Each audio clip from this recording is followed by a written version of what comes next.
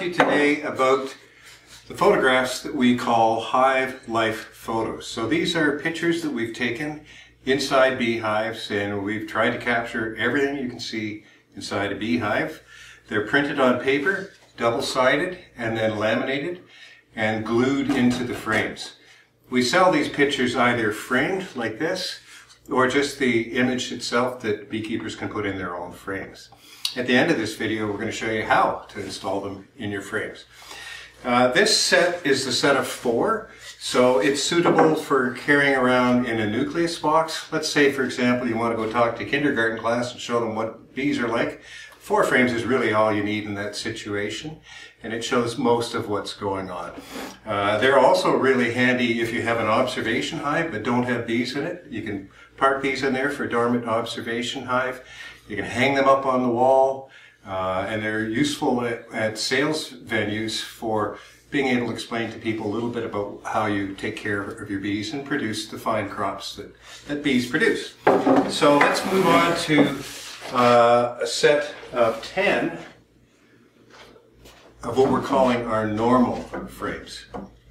So this set of 10 includes the 4 you see here, but also things like a beautiful frame of pollen, like that, and a frame where we've done one close-up here showing eggs, since those are kind of hard to see. And most of this set of normal doesn't have the insets in it like that. We want it to look as natural as possible, but we did include the eggs there. We've even got pictures showing what foundation looks like, so beekeepers can explain to others how bees build comb in a modern beehive. So let's move on to our abnormal pictures here.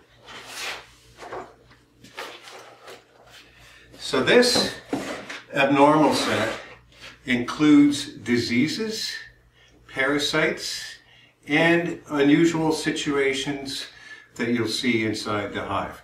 So right here we have a picture of American foul brood, a very contagious disease. It's really important that all beekeepers know what this looks like, and having these done at life size allows beekeepers to see this as they would inside their own beehive.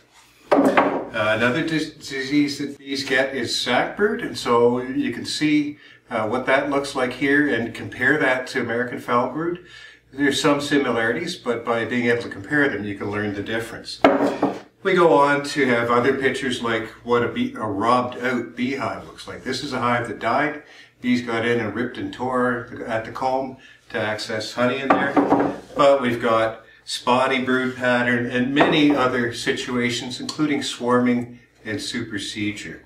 So these are very useful sets for beekeepers to have for their own personal use, but also for clubs to have, to be able to loan out to other beekeepers, and for people that teach beekeeping courses. You can have everything you're going to be able to see in a kit that you can carry around from place to place. Coming right up, we're going to show you how to put the pictures into frames. Thanks for watching.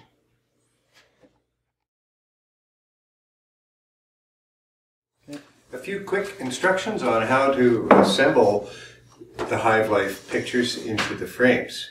We just use standard deep wooden frames for this purpose. Ideally, they have a groove in the top and a groove in the bottom. You can use the wedge type frames as well, but our instructions will show you how to do this with grooves top and bottom. Okay, so we just assemble the frame like you normally would, nail it, glue it, whatever you like to do there. Then we test fit the picture in here. We want to make sure that it's going to fit in place. If there happens to be a nail sticking out or a chunk of wood in place and it doesn't fit properly, you don't want to find out about that after you get glue in place. So this one looks quite good. You'll note that we've got our logo down at the bottom here. That gives you an idea of the orientation of the picture. It's really important that you put the picture in the correct orientation. So now we know that fits, we can pop it out. It's very much like working with plastic foundation in frames.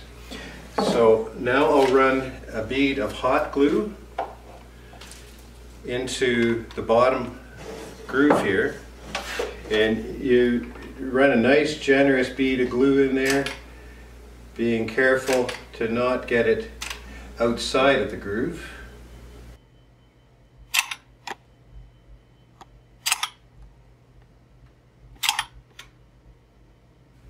So we filled it up there.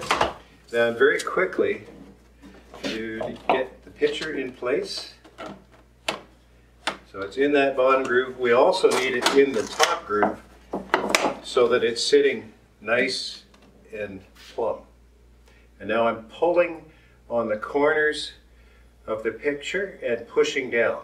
So pulling out and pushing down to make that picture nice and taut as the glue sets for about 30 seconds. Once that's done, we then pop the picture out at the top, exposing the groove here, and keeping the picture out of the way, we do the same thing and fill the groove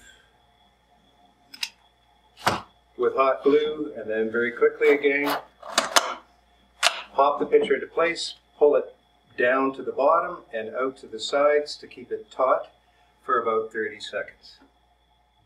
That's it.